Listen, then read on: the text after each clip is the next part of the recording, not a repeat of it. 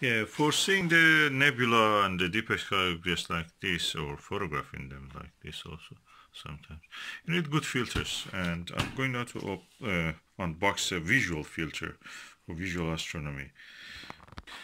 Let's take it out and have a look. Oh, filter, 2-inch filter.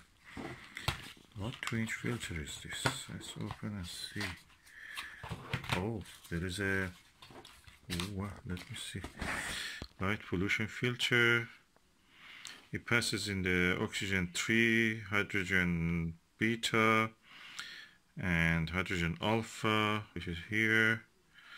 Passes all hydrogen alpha here. So it's good. Also some calcium probably, I don't know, I'm not sure about the rest. But anyway, it deletes some parts of the spectrum which relates with the mercury and sodium vapor lights. So let's open and see. Oh, nicely packed actually inside it. It's twisty, you have to twist. Oh, nice, impressive. Oh, beautiful. If you put it here, light pollution filter.